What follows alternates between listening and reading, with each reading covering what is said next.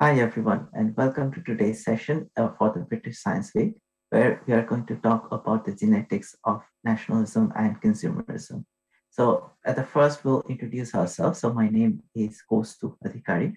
I'm a lecturer in statistics at the Open University, and my research work is primarily in statistical genetics. So, I work in studying the genetics of human diversity and the genetics of human appearance.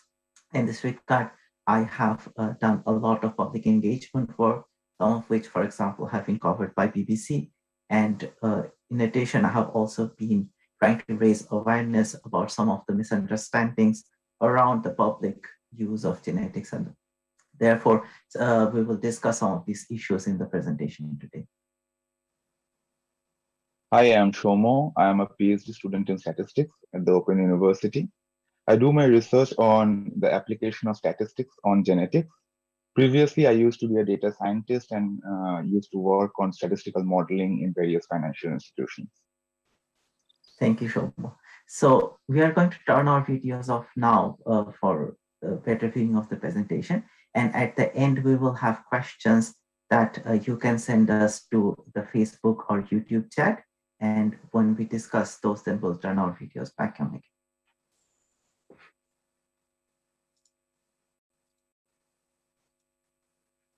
Okay, so moving on, we are going to start by understanding our heritage. And probably the best icebreaker is to just know a bit about ourselves. As you probably have seen in the video, I'm of South Asian ethnicity. I'm Indian, or more specifically Bengali, and the same is true for Shomo as well. So please go to this Desmos link, which is where we will have a lot of interactive questions throughout this session. So the link should also be given in the chat or YouTube description. So please go to this link where we will be asking you several questions during the session, and you will be able to respond back to us, and we'll be able to see your answers as live. So please go to this link in Desmos and let us know what you consider your ethnicity to be. We will wait for a little while for the responses to start coming in, and then Shomo can let us know what the responses look like.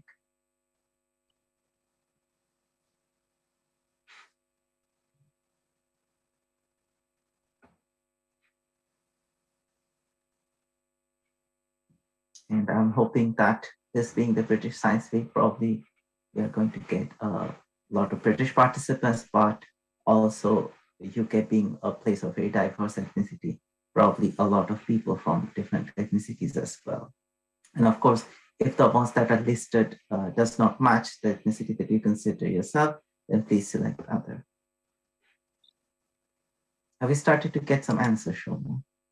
Yes, we are starting to see some responses. So as of now, I have seen only one response in white British segment, and the other is in the other section. Okay, maybe let's wait for a little while longer to see what other participants are thinking.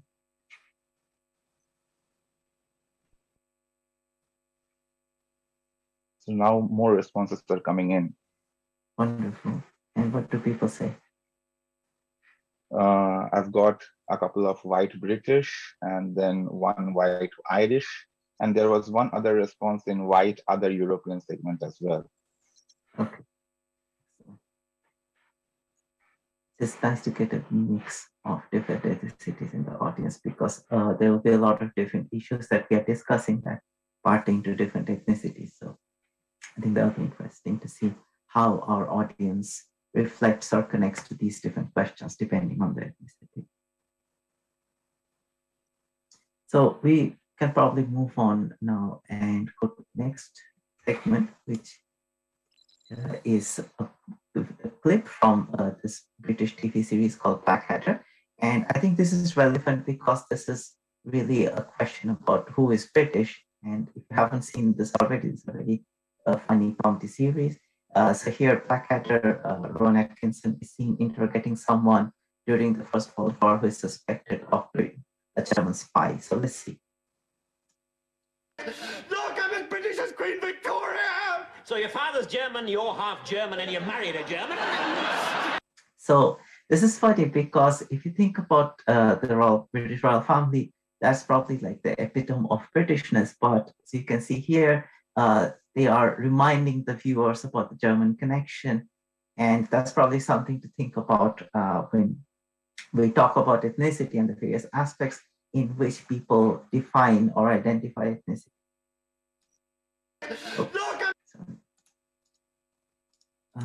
Okay, so that brings us to the next question of what does it mean to have ancestors? How do we define ancestors? Because a lot of time we talk about ethnicity from the perspective of ancestry.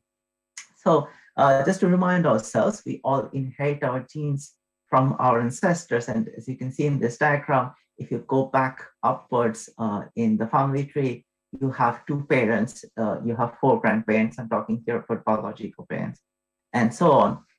And all of these ancestors have contributed their genes to us. So the more we go back in time, the more ancestors we have, but also all of these ancestors are contributing their genes to us. So the amount of contribution that we get from any specific ancestor decreases because, for example, one of our parents is giving us only half of the genome, but the grandparents are giving us only a quarter. And you can see as we go back very quickly, the contribution from any specific ancestor decreases. And by the time we reach 7 generations, their contribution is less than 1%. So, and at the same time, we have more than 100 ancestors, the 7th generation. So that's really something that we don't think often, that as we go back, the probability or the chance of inheriting no DNA from a specific ancestor very quickly reaches almost 100%. In other words, we may not inherit any gene from one specific ancestor, in this case, about 14 generations back. And that's really not that long time, just a few hundred years. So that's really something to think about, because if we go back to K generations, we had 2 to the power K ancestors, and that is an exponential growth. You may remember talking about exponential growth during the COVID spread models. So with an average generation time of 25 to 30 years, if we go back 500 years, we had 1 million ancestors. And if we went back 1,000 years, we would have had more than 1 trillion ancestors. And that's really more than the number of people ever lived, especially back in those times. So how is that possible? And that's possible if we remember that we all share ancestors and in several different ways. So for example, you and your cousin share a grandparent. That's why that person is your cousin. But also in most population groups, especially say in smaller places like villages, there was inbreeding to a certain extent, which means that people are intermarrying within that location and sharing more parents. So considering all of these, it's really no surprise that we do not have that many distinct ancestors in the past. And the number of ancestors we really had does not really increase exponentially, but actually decreases because in the past, the population sizes were smaller. So that then brings us to this question that we often see in TV series, is that people talk about links to royal families. I remember a few years back, someone did a TV program in which they did a bit of genetic testing and said that, oh, I have probably descended from King Edward III, or sometimes people use genealogical trees to establish these kind of claims. So just for curiosity, do any of you know of any royal or noble heritage in your family? Please let us know at the Desmos polls. If you click next on the poll, that should bring you to the second part of the poll. And you can let us know if you know of anything. And even if you're not sure, but you have heard something, that's still fine. Please let us know.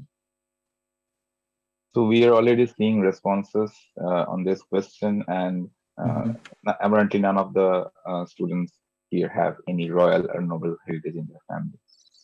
Okay, thank you, Shomo. Yeah, I mean, most of us probably don't know about such connections. I don't, of course, and that's fine. It's actually interesting to know that given the previous facts that a lot of us share ancestors, and the more we go back in time, the more ancestors we shared with each other. Calculations show that any British person has more than 99% chance of having King Edward III as one of their ancestors, or historical ancestors such as William the Conqueror. But at the same time, the probability that you inherit any DNA from them is very like low. So it's very likely that even if the person has these kings as their ancestors, they don't inherit any DNA from them. And these statements may appear contradictory, but that's really the oddity of mathematics. So let's talk a bit more about ethnic groups, because we, at the beginning, were asking what's your ethnicity. And in this context, it's very important to remember that scientists don't use the word race anymore. And that's because it carries a huge baggage of misconceptions and misuse. So the term ethnicity or ethnic group is often used and can mean many different things. It can mean continental ethnic groups like European, or subcontinental, such as British, or even regional, such as, say, Scottish. And we tend to think ethnicities as distinct, discrete genetic groups, but that's not really the case. So, for example, someone may be mixed ethnicity and say can be 50% British and 50% African, and so on. And it's also important to remember that humans are really stagnant and isolated to stay in groups. They always flow, spread, and mix. So that genetic continuity means that our genetic landscape is actually formed of gradients shaped by geological features. And we can illustrate this nicely with the analogy of a color palette. So let's look at this color palette on our screen, and you would have that on the Desmos link as well. So please go to the Desmos page and add or write some names onto the colors that you see. So for example, you can write in the lower right corner red, because there's red in that corner, or blue in the lower left corner, and so on. So please write down some color names that you see, and let's see what you are responding.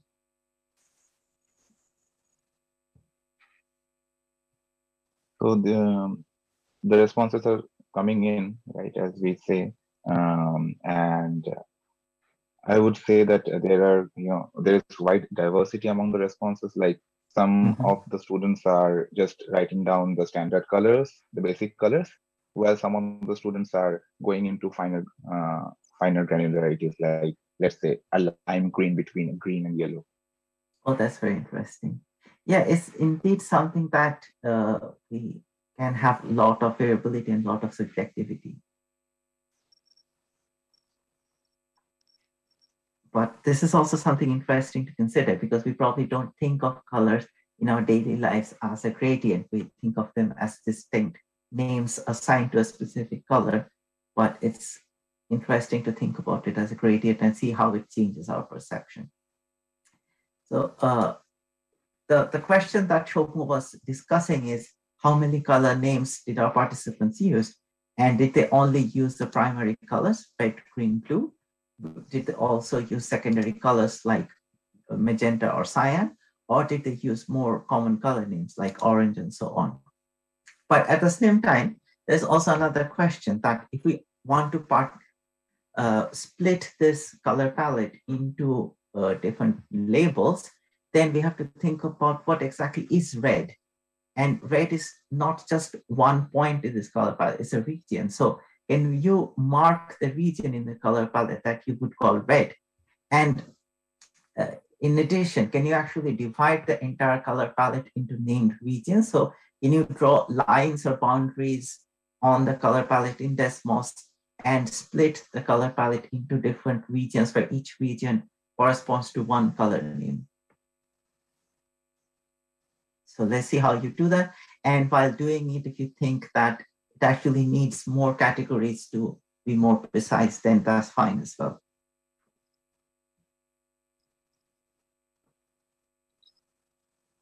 So we are still waiting for the responses. Okay.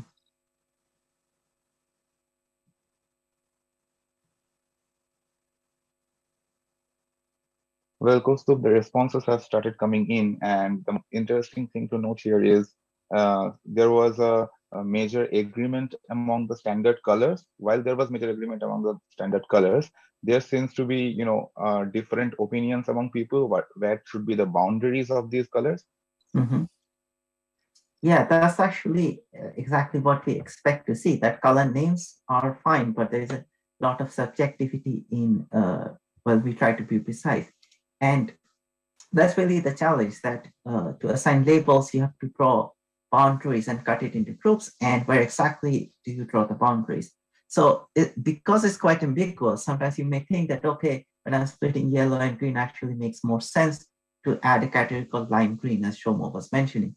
And that's actually quite subjective. So this is, for example, what I had drawn, and this is, for example, what someone else had done, and you can see the boundaries are really different, and that really reflects our subjective perception. And that's exactly what's happening with genetics or in general human variability as well, that we don't really think about the continuum of people, the geographic continuity across the continents.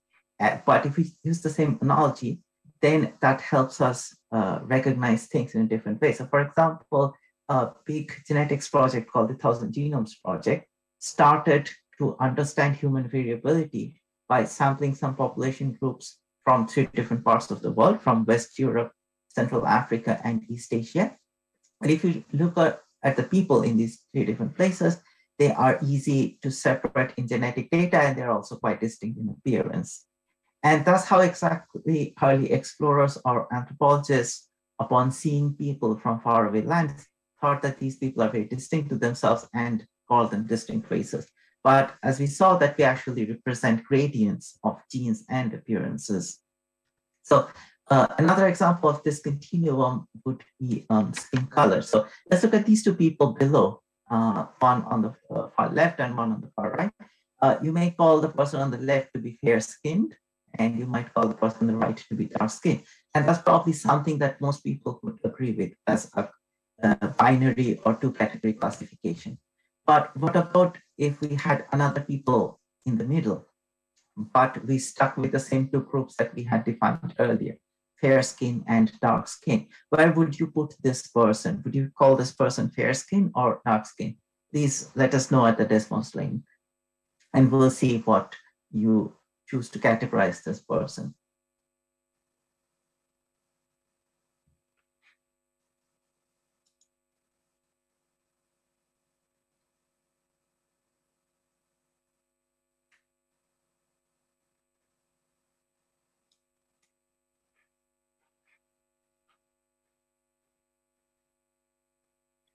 So we are starting to see responses in the Desmos.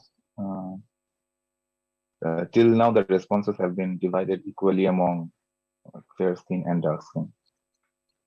That's interesting. And that probably makes sense given that this person is somewhere in the middle. So not fully dark, but not fully fair skin either. And that's something that people have thought about previously as well, that if they only knew people from 2 distinct categories and then they see people in the intermediate categories or in between the gradient, then their common thoughts about binary categories are usually challenged. And that would be even more challenged if we then looked at the entire continuum, which would then look like this. And then what can we do about this situation in this gradient of skin color all the way from light to dark? Does it still make sense to stick with a binary grouping? And if we did that, then we would probably draw a boundary somewhere in the middle and call people on the left fair skin and call people in the right dark skin. However, if we draw a boundary in the middle, then the 2 people on each side of the boundary are probably going to look quite similar in terms of skin color, yet they would be assigned to completely different categories because we have tied our hands in trying to impose a binary categorization. And that's sort of the message I try to convey, that whenever you think about people, don't think about binary categories, but think of a continuum where we all are mixed and we all have various degrees of characteristics.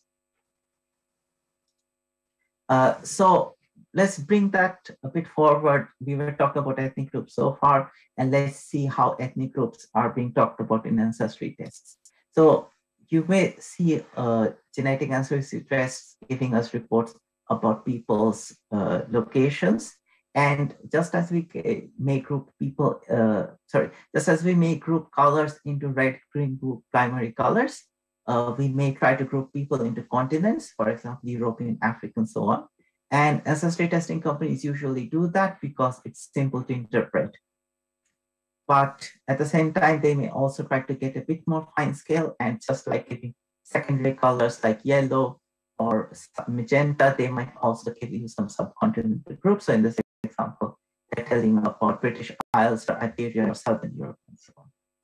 So when we do that, as I said, separating major colors is easy, And it's the same for skin color or for ethnicity. So, for example, if you look at the top picture on the right, if you look at the two extremes, which is what the Thousand Genomes Project started with, it's relatively easy to separate them genetically or in terms of appearance. And we also tend to think of the two extremes of the gradient as the representative set of people for that categorization. So people of West Europe may be considered as the most typical European. However, if you look at the picture at the bottom, uh, you see sort of an artificial representation of the gradient, and then you'll see that it's more difficult to be more fine scale and specify this into different categorizations. So assigning these kind of labels being so difficult, our tendency usually is to use political boundaries, but these change and they often split one population into multiple groups, which creates a lot of ambiguity as well as numerical uncertainty. So for example, say we are preparing an ancestry report from a UK customer. So we want to assign some ancestry categories to this person and give some estimates of those proportions. However, a Northern Irish person can be genetically closer to an average person from Ireland than to an average UK person, say, from England or Cornwall. So at the country level grouping, they would have to be included in the UK set because that's the political boundary.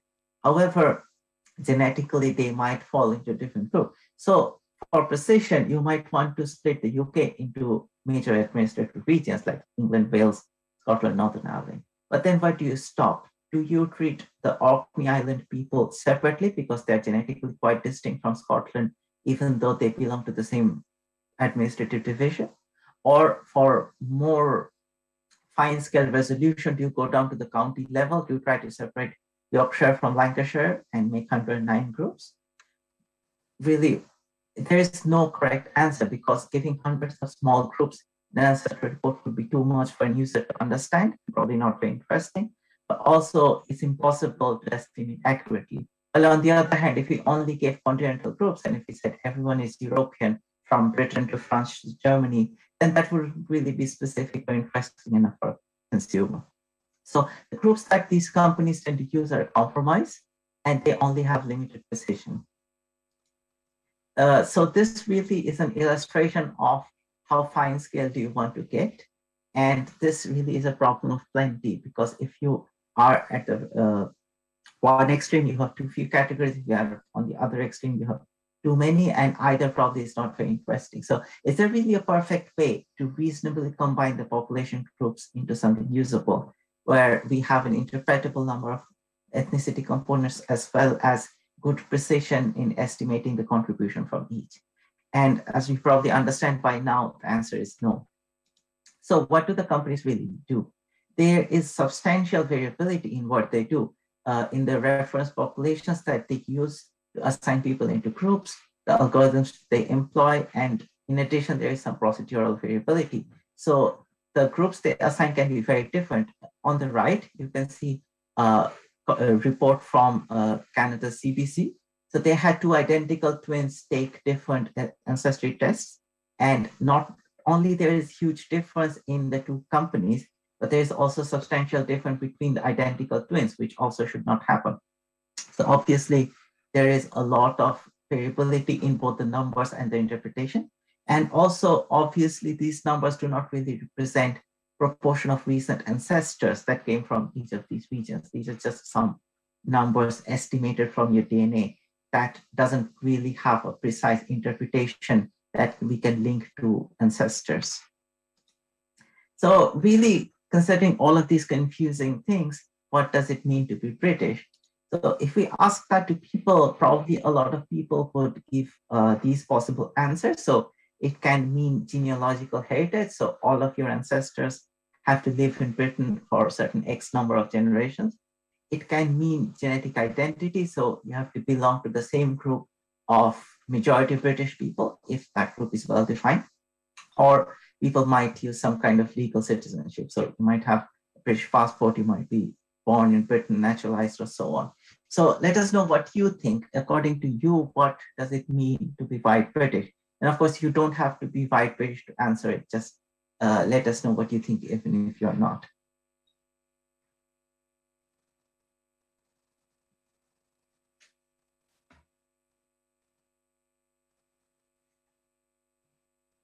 And Shoma, let us know what people are saying.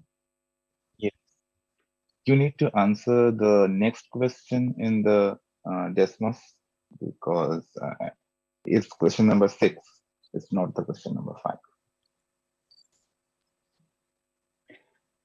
We are seeing some responses already. So a couple of responses in the genetic identity. One response refers to legal citizenship, and there's somebody who thinks there can be some other definition of white British. Yes, that's probably something to consider, that different people could have different perspectives of what it means, and what most people say might not be the perfect answer that they would choose as a definition of citizenship. So what we have here is the sort of the common ways in people define, but of course each person have their own understanding, and they may use more than one criteria to define white British.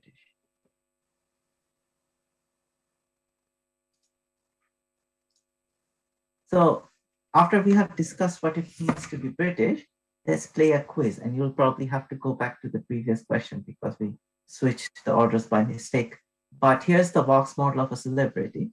And if you don't know about him already, then please go to the Desmos link to make a guess, because we have been talking so far about ethnicity, and we'll talk about different ethnicities and so on. So here's a quiz that, again, you can answer regardless of your British or white or not. So let's look at this person, if you don't know about him, and make a guess of what's the ethnicity of this person. And that could be British, other European, South Asian, East Asian, African, Middle Eastern, or other.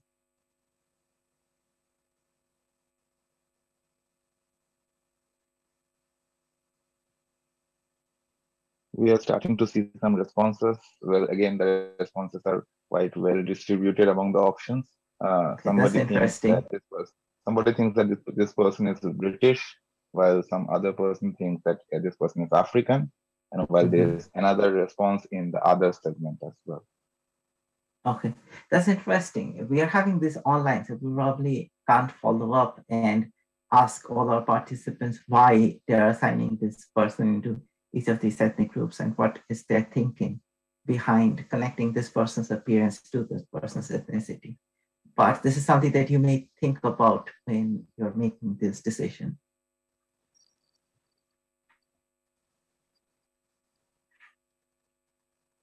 So in case you know about this person already, because this image was in the news a lot a few years back, this person is the very famous Cheddar Man.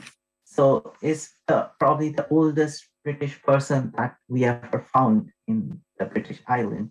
So this is a person whose skeletons were discovered to have lived in Britain about 10,000 years ago.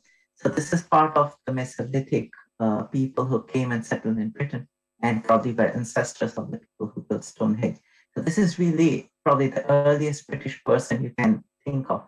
And this person has been staying in the British Island for 10,000 years. But probably, as you can see, this person would not be classified as white British these days. And you would probably think that this person looks more like African and so on. So that's why when we talk about being British and being white and so on, it's important to think about how did different things link with each other. And given the history of migrations to this island, how do we really define these things? So there was a genetic study which looked at the genetic classifications of different people in Britain, and they talked about how the different contributions of people from mainland Europe who came to the British Islands left in our DNA. And that links to our question of genealogical heritage. So if we define being British as all ancestors living in Britain for X number of generations, then to be precise, we have to say what would be the value of X for us. But when we try to put down a number of generations, if we go back too many years, if we go back several hundred years, then all the British people have ancestors from mainland Europe.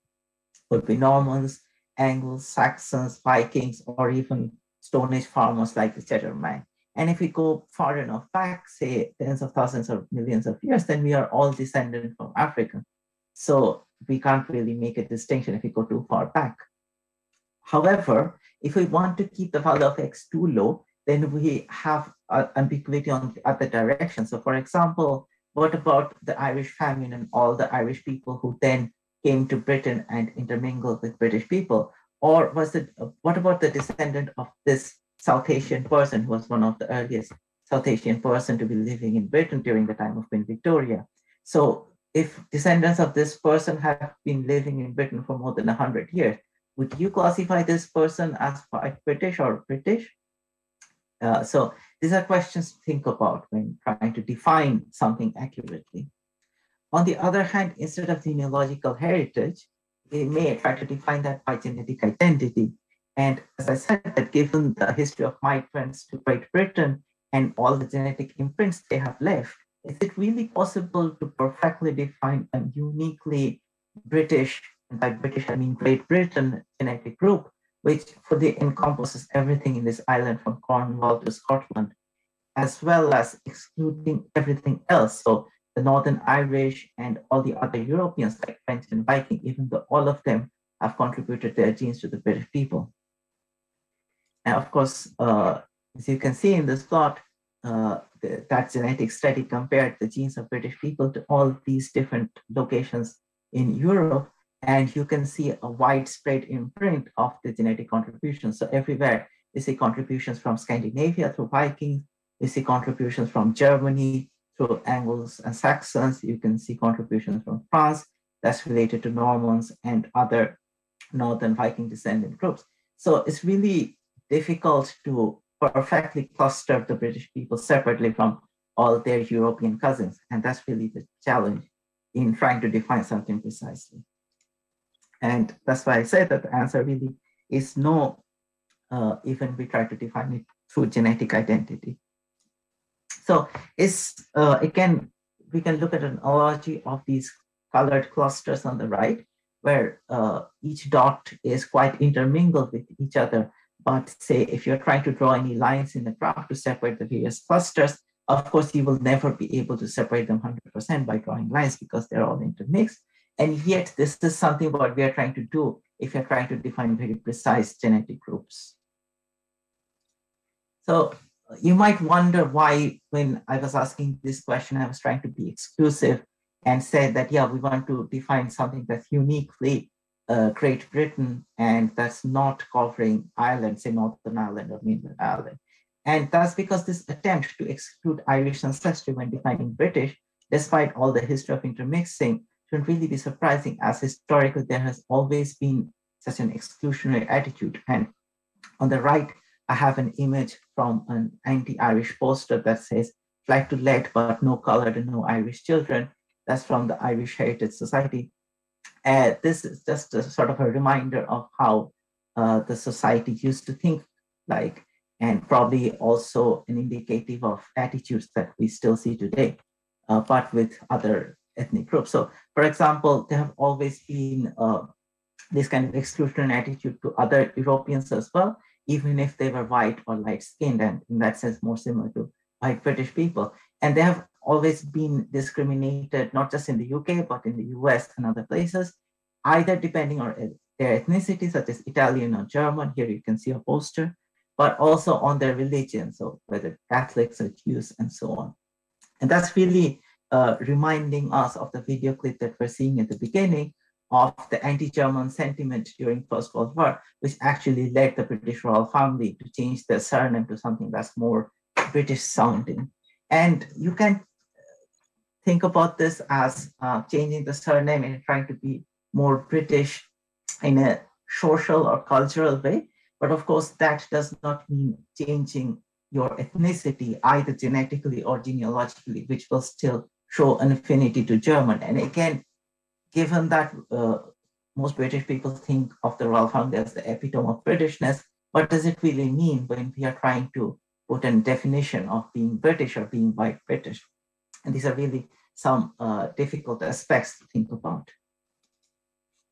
So let's stop talking about ethnicity for a while, and let's talk about genetic testing. That's the other part.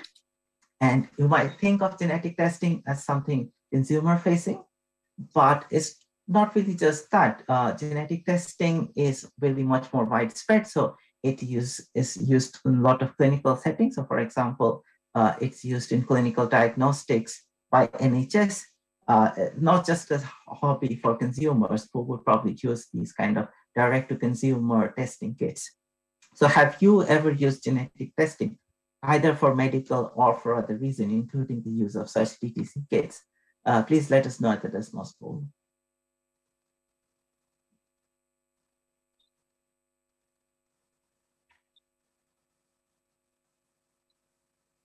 Well, we are already seeing some responses, and unfortunately, none of the students have ever used genetic testing yet.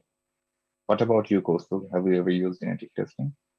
I have used genetic testing, but as a scientist, I have analyzed my DNA myself. So I haven't sent it up in companies or health institutes. But I guess that would be different for most of our participants if they did. What about you, Shomo? No, even me. I haven't used genetic testing yet. Mm-hmm.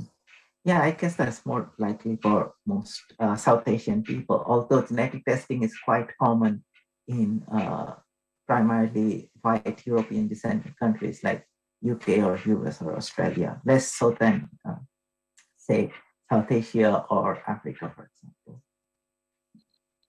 But it's actually quite widespread, and a lot of people living in Britain might have used it because, as I said, NHS routinely uses such tests, for example, during pregnancy to assess the mother and the baby while still in the womb. So it does screening for a lot of things, including sickle cell and thalassemia, which are inherited diseases. And if the mother is carrying the gene that increases the risk for these diseases, then they can pass these genes to their baby. So NHS offers these screening tests to see if the baby will suffer from that risk. And they give a lot of different tests. So they have this very nice explainer on their website, which tells you in which cases you would get a definite answer and in which cases you won't. And therefore, they also say that if there is some uncertainty, then you would be given additional diagnostic tests to be precise. And then the parents would be given an informed choice of what they want to do if their child is suspected to have a certain risk to a certain genetic disease. So they would tell you the amount of risk and they will give you options of what you want to do. So that's really very informative, and that's really how people should convey the interpretations of the genetic test that they are going through. So a very prominent example was this news about Angelina Jolie a few years ago, when she did a screening for breast cancer, given that a lot of her ancestors, her mother, her grandmother, and so on, they did suffer from breast cancer. So she underwent this genetic testing and saw that she has very high risk. So this is an article from BBC, which again nicely communicates the risk by saying 87% risk. And then after she had the surgery, which is really preemptive, even before she developed cancer, she was able to decrease her risk to the level of average women, which is about 5%. So that's actually a nice example of using genetic testing preemptively for our health needs. And this actually is said that is led to an increased awareness about these kind of screenings for cancer. So that's quite good. Now we are going to look at another example, which is also something that is quite well known to be a genetic factor, and that's lactose tolerance. You may know that humans have this unique ability to digest milk in adulthood, which usually most animals don't have. And it's thought that this ability evolved within recent few thousand years after our adoption of herding. So it's a nice example of recent human evolution and also of co-evolution of a biological aspect with a cultural practice. So as a result of that, many adult humans are lactose tolerant, but also many other humans are intolerant, for example, in different other parts of the world. And this distinction is determined by mutations in a gene that helps us digest lactose. So that's a characteristic that we are probably quite familiar about when we go to a cafe. We can order dairy-free milk and so on. And that's perfectly normal. But there recently has been some surprising controversy around milk drinking, because white supremacists adopted it and made it into a ritual. But why? Because they, given these facts, they stupidly think that only white Europeans can digest milk, so it indicates their racial purity. As you saw, there is a lot of difficulty in trying to define a unique white British or white American genetic group. So they think that this simple tool of ability to drinking milk is a nice indicator of racial purity. And also they think it's an indicator of their superiority because they have this special ability to digest milk. So this became really big news. Here's, for example, news from New York Times covering this and also covering why geneticists think this is really a bad idea. And part of the reason is that something that these people don't know is that lactose intolerance actually also seen widespread in other parts of the world, for example, in South Asia and in Africa. So it, for example, is seen in tribes of African herders, which is sort of what you would expect, given these people are also drinking milk. And here in the map, you can see that just like Europe, parts of Africa have very high ability to digest milk. And it's also interesting that the particular mutations in that gene is different between Europeans and Africans. So this ability has evolved independently in different continents. So here on the right, you can see that the specific mutations carried by Europeans are not seen in Africa, yet the ability is seen very highly in different parts of Africa. So this is really an interesting fact, which probably these people don't know, but also probably which these people don't care about knowing, because there's this very famous quote saying that reasoning will not make someone correct a wrong opinion if they didn't acquire it by reasoning, if they just acquired it by personal bias or misunderstanding or something like that. So there has been a lot of decent discussions on how white supremacists, or in general, any ethnic supremacists, are wrong in many different ways, and what are their misunderstandings, and what we can do to argue against them. So this is a small example of showing that. But this then is another example of more general misunderstandings and personal biases about biology and genetics. And as you already saw, all these misunderstandings and biases feed into many harmful characteristics like misogyny, racism, etc. So let's look at this clip. Can a woman be president? The presidency is a man's job. I have women are qualified to be president. No. A female has more hormones. She could start a war in 10 seconds. If she has hot flashes, whatever, boom. Haven't all wars been started by men? And that's funny because this person is presenting a prejudice actually against their own group. But this is such a strongly held personal bias that that's more prominent. So on, and let's talk about general difficulties of genetic prediction, either in context of clinical testing or context of this genetic test that direct-to-consumer companies use. So let's look at a very hypothetical artificial example where we are studying a group of men to understand the relationship between height and blood testosterone level. So we want to build a mathematical model so that we are able to predict the height of a new person, a new consumer, based on his blood testosterone measurement. And there are three images below that represent the three different possible scenarios when we collect data to build such a model. So in the first scenario, in model A, there's a very nice fit of the model and it's quite useful to predict. The extreme right in model C, there's actually very little connection between the two variables and it's really difficult to construct a model which provides useful prediction. So if you see the R-square number in the corner, it represents the model's performance or its explanatory power. So a very small number, say 0.01 or 1%, means that in this case, testosterone level is only explaining 1% of the variation in height. So please go to the Desmos link and let us know how useful you think each of the models are. So from 0 to 100%, say you can say it like model A would be useful for this kind of prediction, say 5% or 95% or 50%. Please let us know what you think for each of these three different models.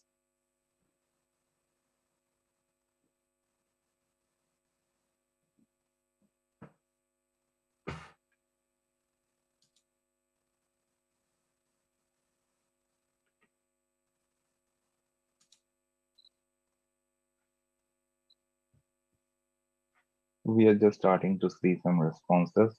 Mm-hmm. One of the students says that model A is 50% useful, model B is 25% useful, model C is 50% useful. Sorry, how much useful? 50%. Okay, that's interesting.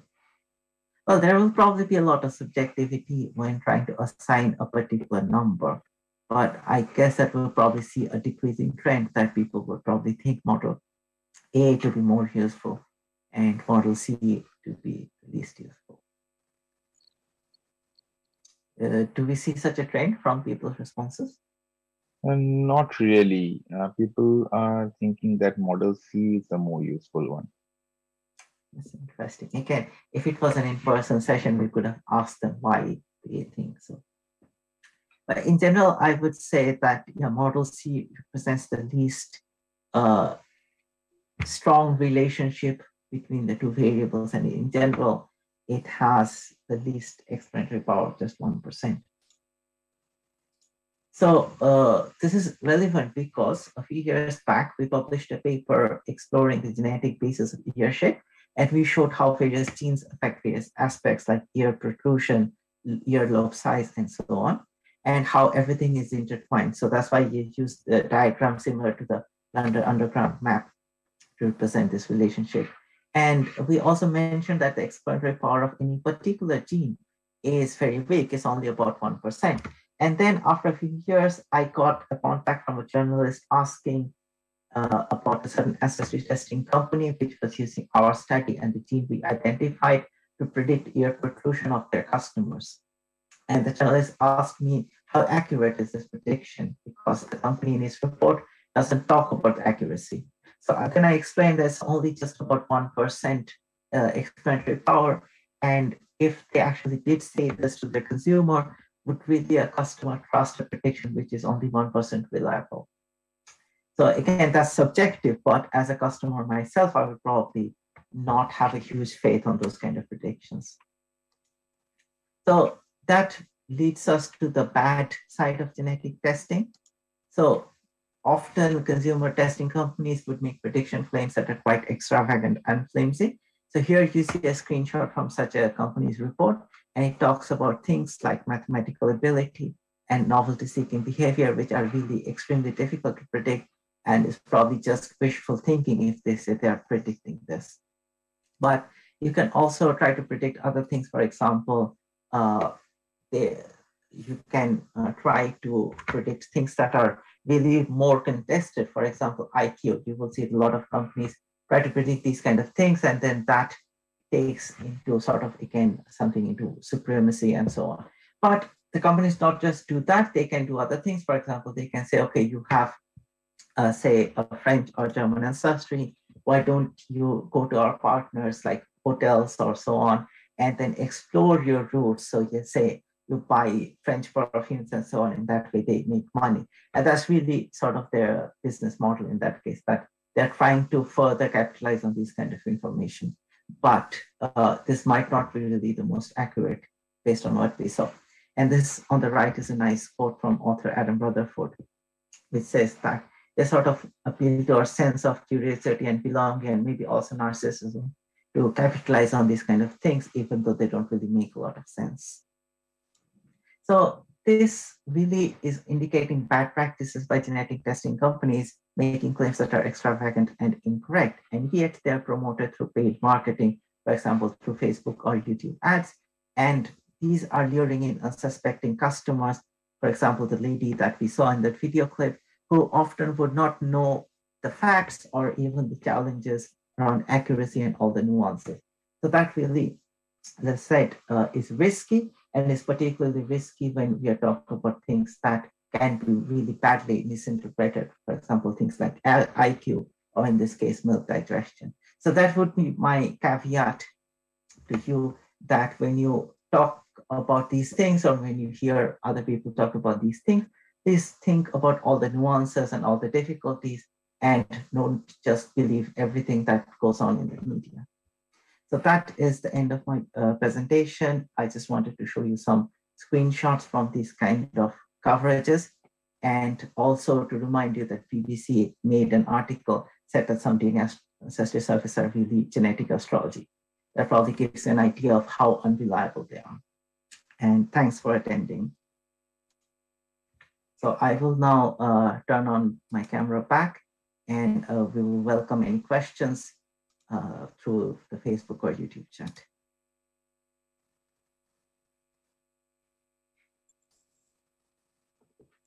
I think we already have got a question. It says, is there one DNA testing better than another, or are they all better? Yeah, that's a question that often gets asked.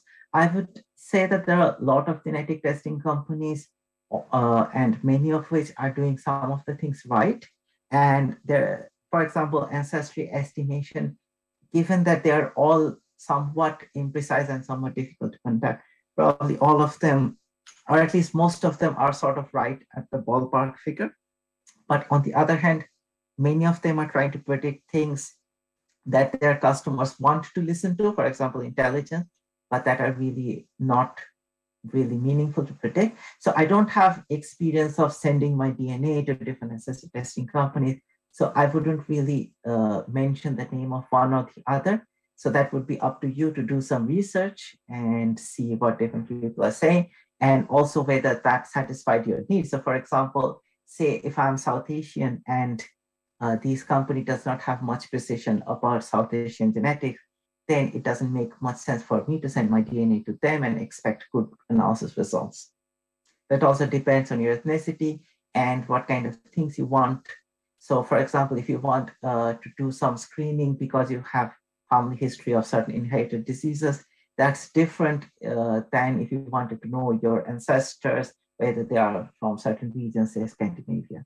So it's up to you to do some research about these companies and think about what you want and whether the company is able to provide that kind of results.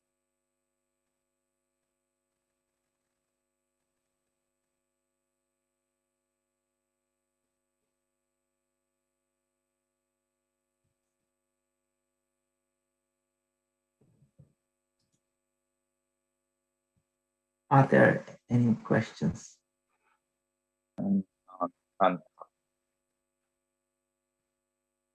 Okay, I have got another question. Can you detect mental health issues in genetic testing if the parent suffers from mental health?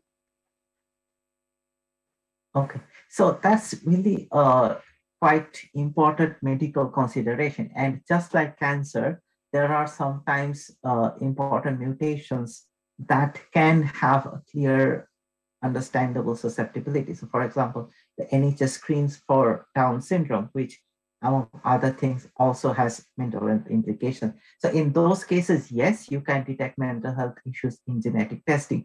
However, there are also a lot of other ways in which mental health can be impacted in the parents, say because of environmental reasons such as upbringing. And in that case, you wouldn't see that in screening.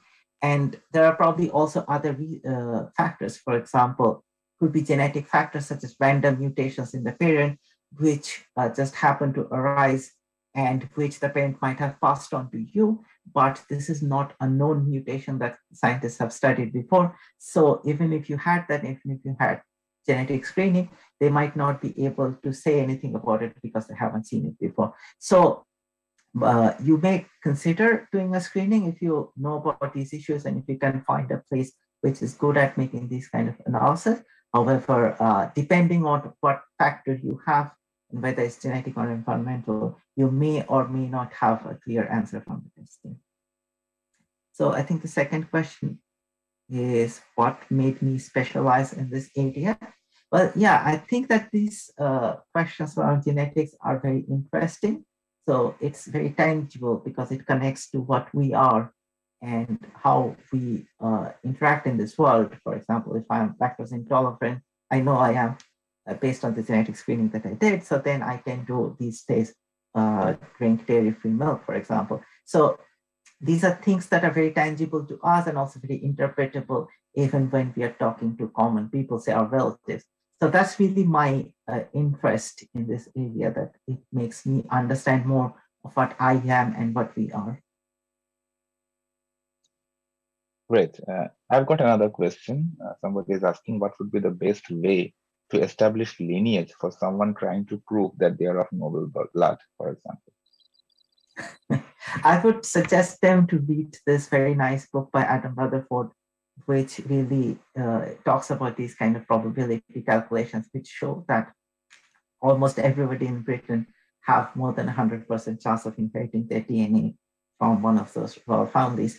So you can say that, well, everybody in Britain has that lineage, so it's really not surprising. But also, if you wanted to establish through genealogy specifically, then that's more about historians, not genetics. Because as I said, you may be related to someone through genealogical family history, but you may not carry any DNA from them. Okay. The next question is, what is the biggest ethical dilemma concerning genetic testing? I would say that a lot of ethical dilemma considering in general genetic analysis is the bias against, not necessarily against, but the bias away from minority ethnicities. By minority, I mean people living in the UK or US, because a lot of times these genetic testing companies or even scientific studies, they don't have good representation for minorities.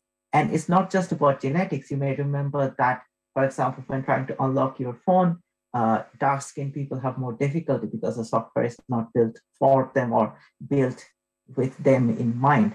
So the same kind of ethical considerations apply for minorities as well. So if you are trying to predict risk for minorities, oftentimes there is no good genetic database to build your models on. So that is one issue that, for example, the NHS and a lot of medical researchers are aware about. There's also issues around participation. So if, say, in the US, often minority ethnic groups are being exploited to participate, and the companies are just taking their data, but they're not giving them really any benefits. So there's this issue about exploitation as well that needs to be remembered when thinking about these things. I think we don't have any more questions yet. Okay, thank you, Shomo. Thank you everyone for attending, and I'll probably see you at the next British Science Week event.